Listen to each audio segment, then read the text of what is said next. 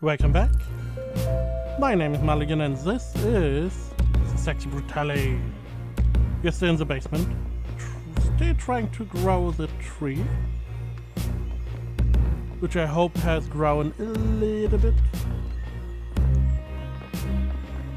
And it seems we need to grow the tree a bit at a time to get enough electricity going, or power, or energy. I have no idea what this whole contraption is about. Okay. Tree fills the room, how would a man... Blah, blah, blah. So we are putting some more water in. It's interesting because we are repeating the same time. There we go. Now this has more power. And the doors open. Sesame, open up. There we go. Sesame, sesame. Let's go inside. Let's see what is inside here. The secret. What the fuck? Who the fuck are you?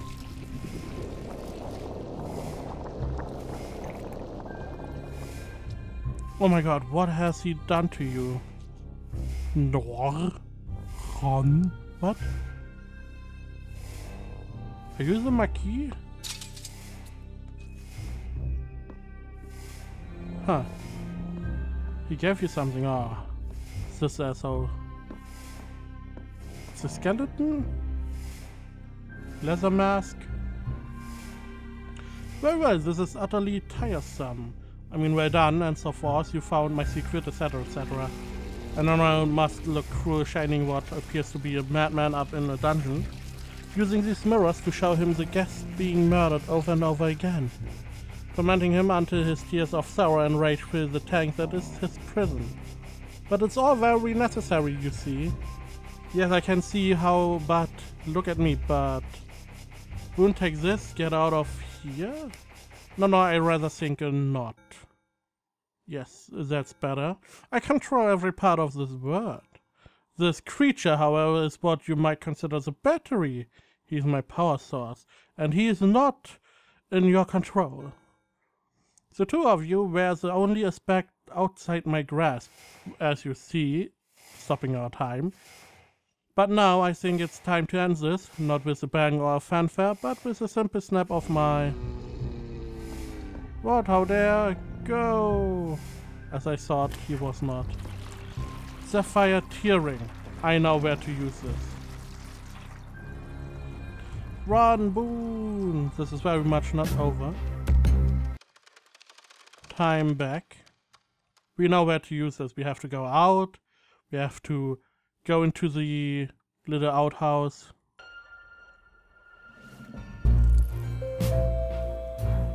Can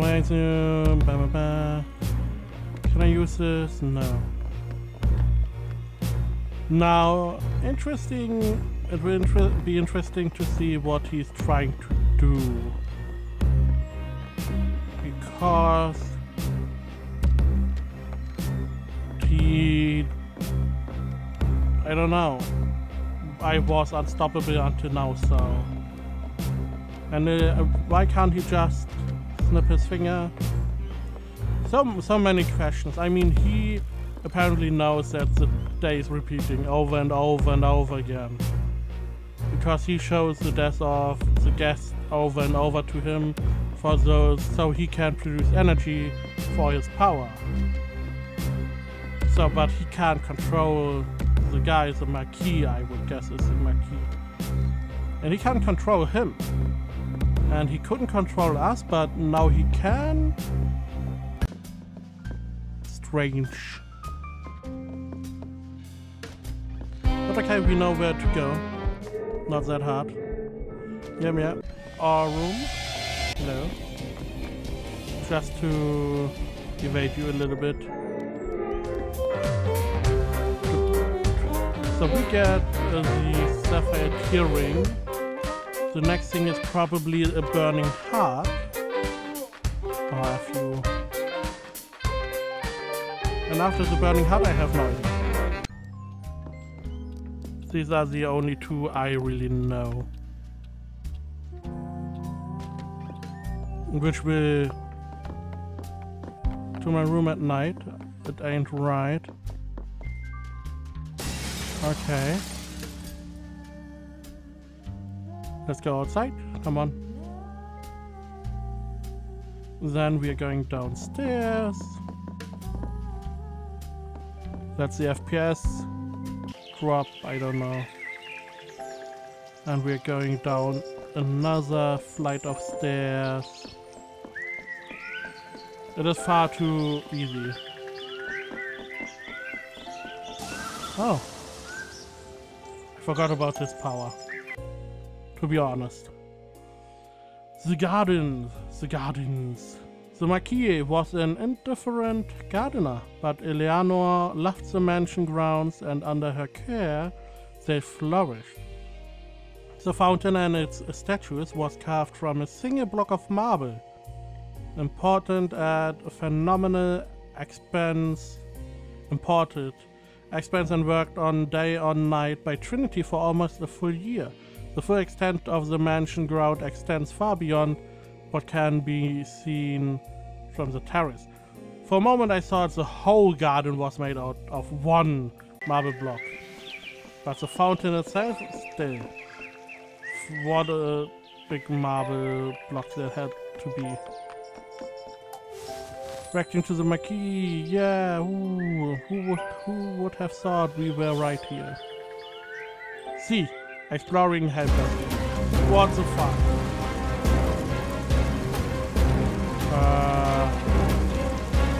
What's the talk in your pocket particular how the sound is astonishing?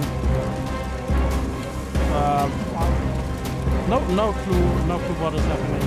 We're getting funneled into one direction and one direction only. Okay.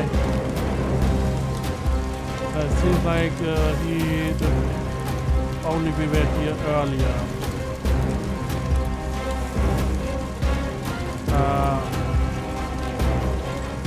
Restart day. So we have to probably go through the whole mansion, getting past all those clocks. And running through a burning mansion. I don't know why it is burning at this point. I don't know. Not my problem, I guess. We probably have to set our spawn at every... Oh no, we just have to go out. Which means we probably... Why is everything burning? I don't understand why stuff is burning. By the way, look out here. No fire. Music is still going crazy. So I guess in the next screen we will see the bad guy. Hello. Are we now right? Yes. Eleanor, probably, I would guess. Lafcadio! I see it's been such a long time. Would you talk to Lucas? Something seems to be troubling him. He's always looked up to you, you know. I know he teases you dreadfully about your lifestyle. But he respects you enormously. More than anyone else I know. I believe he's always wanted to be more like you, perhaps when he's a little older. Or more mature, I should say. Oh, you have our ring. Can I see? Yes. You, by the way, have a teleport in your room.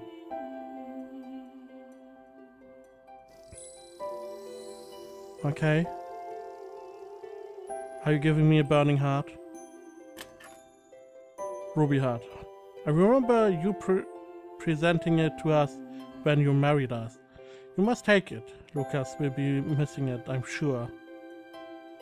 I know where we need to go for that. Tell him I just needed a rest. The little guy is heavy. I hope he won't be mad that I'm missing the party. I know he loves the mansion, but this is all we've ever really needed. This right here, this is our perfect little bird. Please tell him I will wait for him, won't you? I will wait here whenever he is ready. Okay. Pretty long hair, by the way. Can't move.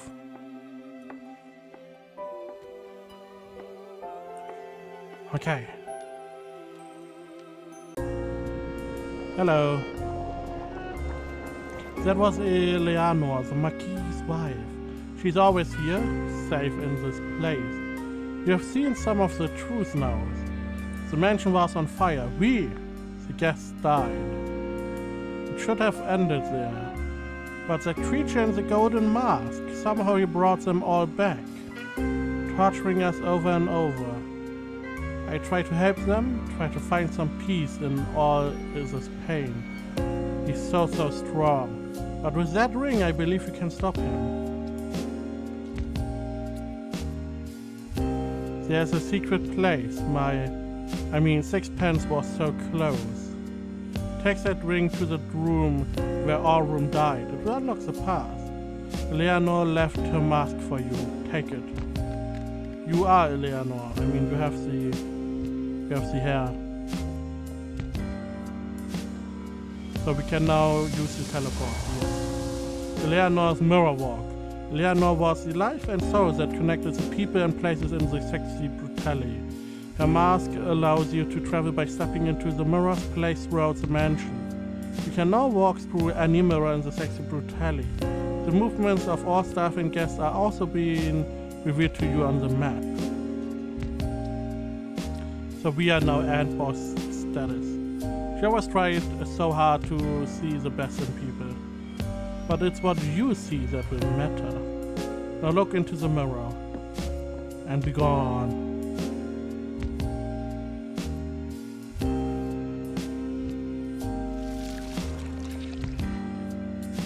So she died too, Eleanor? I guess so. So the whole mansion was set on fire and everyone died. I've never seen inside the place, I'm not sure whether to rage impotently or just be quietly glad. Anyway, I've watched you, Lafcadio. Your arrival was somewhat unexpected. All these years you've done your dutiful loop, dying along with sixpence in the chapel. Then all of a sudden one day you were running around, ruining everything. It took me a little while to figure it out. And then of course I knew that bloody creature that had to be involved. I'm sure she has spun all the tales about me and what's happening here. I'm sure they have left out some rather important information. I will be utterly candid with you now, Boone. I could end this right now, I could end you, I have the power. Perhaps she's right and I am a monster, but we might all be monsters here. I want you to see, to understand. Come with me. Okay? Why would I go with you?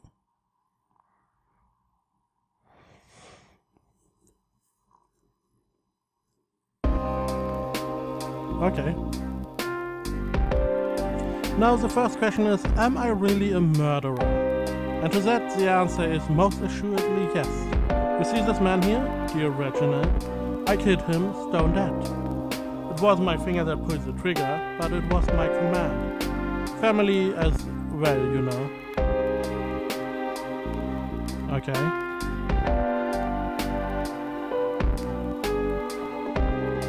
Time has stood still. So yeah, just disbelief in agony. So we can't really do much. Only follow him.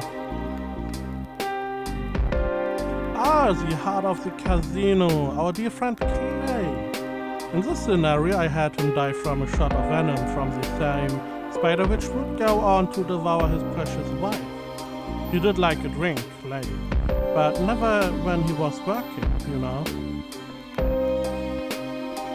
No one really saw him dying, to be honest. I only knew that it was poison. Was down to the boat was a horrific way of dying.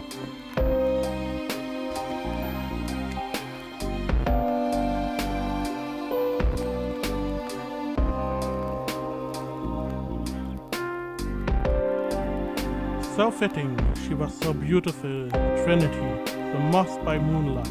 It was what Clay called her, she loved that name. A moth, so I thought it very fitting for her to be eaten by my giant spider.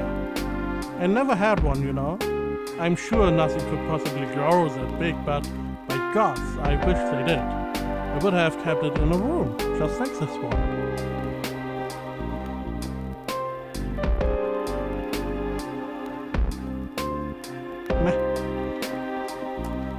Bound in thread and waiting for the end. Creature from a nightmare. Huh. Right. This one was rather fantastical. When we found that fish, I did so want to believe the stories. A voodoo fish. I rather suspect it was just a guppy with some particularly bright colors. The man who sold it to me must have thought I was the most gullible person under the sun. But I wasn't paying for the fish, I was paying for the story. Eleanor called me a fool, but she did love to watch him in his tank. Best fortune I ever spent. I would like to say that Willow would never have hanged herself, but then a long time ago I stopped even trying to pretend I could understand what another person might do. Are you the Marquis? Are you both? I mean, the Marquis spent all the money, right? So this is all more or less simply fantasy. Nothing is real. Miss Tequila Bell, what a voice. She was a living work of art. I murdered her with the notes of a song, and then had my staff throw her body down a garbage chute. I know. I saw it. Maybe for players who didn't saw this, amount of pride and carnage she has created all across her body. Glass window smashed to pieces, which we now have the ability to do the same. Yes.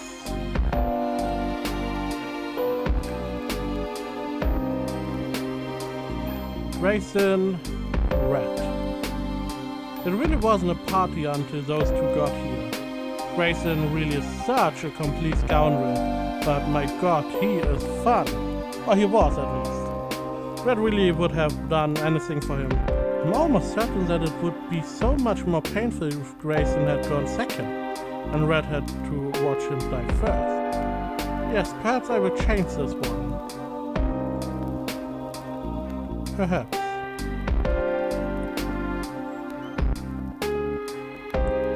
Alright.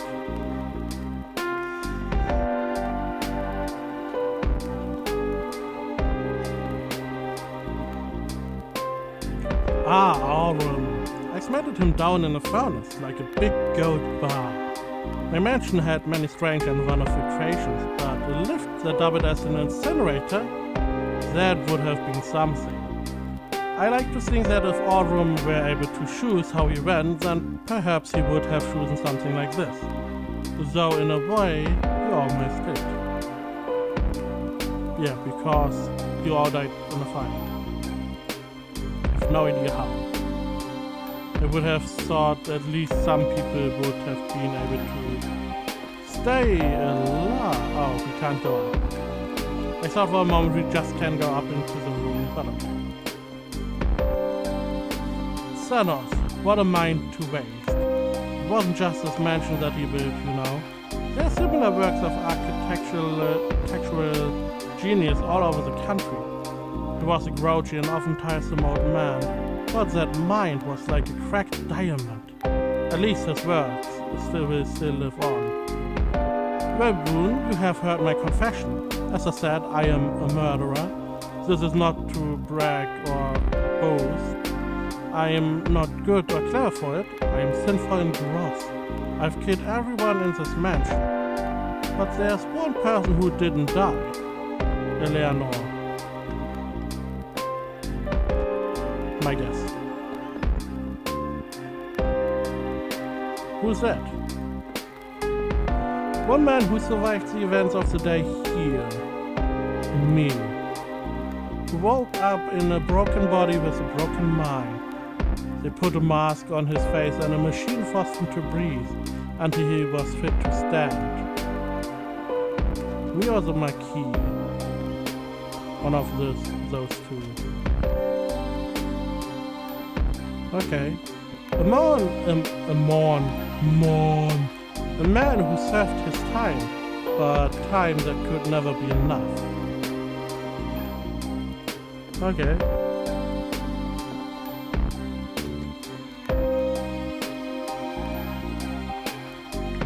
The man who lived when all the others did not. I would like you to meet that man, Boone. I would like you to meet him and then decide if this day should end. It is me. Probably. I would guess. Time is nearly over. And the hard room. The answer will be behind these doors. Come and find me there. She and I will be waiting for you. So you are the Marquis. Why are you... I'm standing right before the door.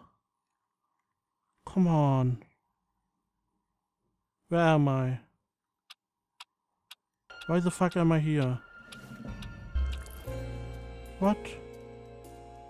How far? I'm not far away, okay. So this is more or less one last try to find stuff. Place floods your memory, brochure. The furnace elevator. At the center of the mansion is a glorious statue carved in the shape of a phoenix. It is one of the crowning glories of the mansion, a marvel of vision, art and engineering. The statue was originally an enormous furnace that warmed the mansion before the entire heating system was redesigned and improved by Thanos. The Marquis also included a secret in the statue, however shared only with a very select few. It conceals an elevator leading down into sections of the basement, kept hidden from prying eyes. So secret in fact that the original safety codes to activate the elevator were changed, so not even Thanos knows the true combination. So to get this, all these information, you could now go around and do this. Why are you going to make this hard on me?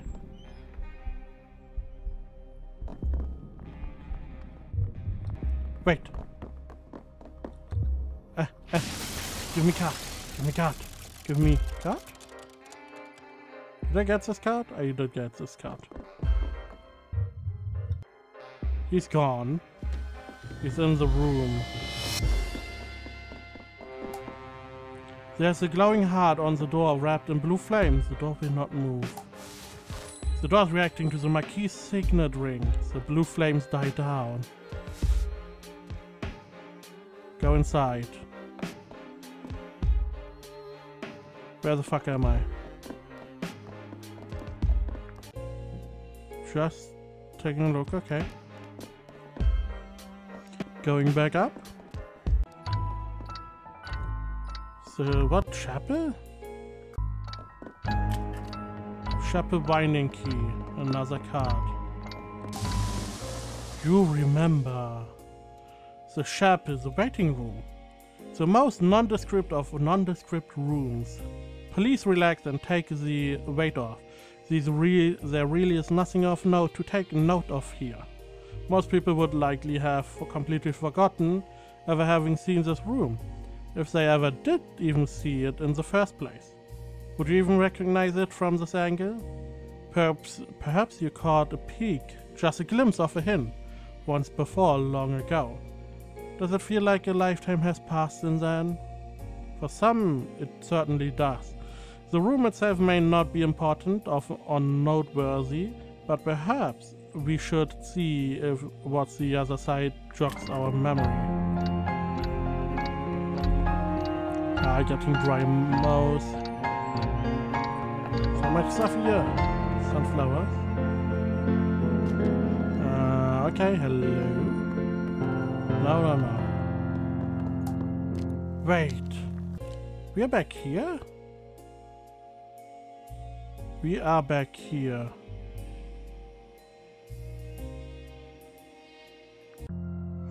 This is the very beginning. Okay. What do I have to do? Okay, let's see.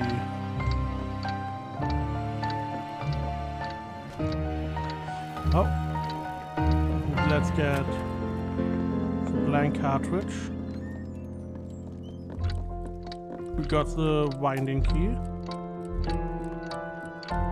We can now have our starting point here, which we probably need to do. Okay. Move! Come on. All those long animations.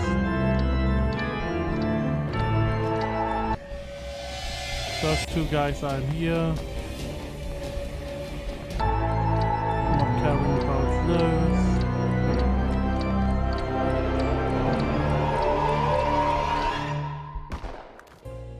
So he couldn't. Place floods with memories. Going around, activating all those memories.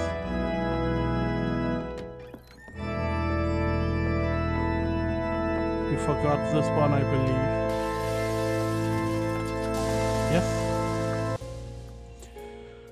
Sharpe, the smoking room. Who knows what schemes were hatched here in the smoky haze of the Marquis, most personal inner sanctum. What greatness was planned, what madness was plotted. Lucas and his uncle-in-law, Sixpence, would often sit together here long into the evening, discussing the future of their families. What ambitions did these two discuss? What dreams did they dare realize together? The places where events occur, both tragedies and triumphs, are often recorded, but what of the humble spaces where the ideas first take seed? The Marquis had many secrets and many expenses. An enormous amount of effort went into making the running of the mansion appear effortless, but none of it came without cost. This room was where the unofficial version of official documents were kept, a beauty parlor for accounts, where numbers were massaged and rules were relaxed. Grayson himself constructed the safe in this room, utterly uncrackable to anyone without the code. It kept the truth at the heart of the affluent-seeming mansion hidden away from prying eyes. The hunting room. A hunter in this misguided use, the Marquis came to abhor the concept as he matured. He kept his trophies as a reminder of the man he no longer wished to be. Feeling guilty and sorrow whenever he looked upon them, in this way he was able to remind himself of who he had been, and in turn who he never wanted to become again. His wife discouraged him from visiting this room, not wanting him to cause himself unnecessary suffering, but exposing himself to the grief and pain was the only thing he believed gave so many unnecessary deaths at his hand any meaning. Okay, let's wait for him to go. Bam. Because thing itself, if we activate There's a candle. We should be able to talk to whoever that is. So we talk at last. It's been a long road for you. Or to come back here. Take this. And I will play on. King of Diamonds. Okay. Jacket, an invitation. Which we can read. A prison here in the heart of the mansion. If you were to touch the walls, you would feel hundreds, thousands of telemarks, counting days, months, years. There's a tree growing from the cracks in the floor. How long would it take for the little sapling to become fully grown? How many years? So we have those two. We don't need guest Reginald Sixpence. Is a genius clockmaker and mechanic who was originally commissioned to create the extravagant timepieces featured throughout the mansion. On one visit he brought his niece along to help with a particularly challenging piece. After the Marquise met her, the rate of Sixpence invitations to the mansion increased dramatically, and over the years and events that followed, the two men became extremely close. But Reginald could be somewhat blind to the intention and emotions to others. He has become distraught that one of the Marquis' projects that Sixpence helped with may have a darker and more dangerous aim than he imagined. Okay. I have to probably restart the day, but I have to stop this here. I feel we are close, but there's probably some more story going on. So we have to continue this next time. So don't forget to subscribe, share, like, and comment. And as always, thank you for watching, and I will see you next time.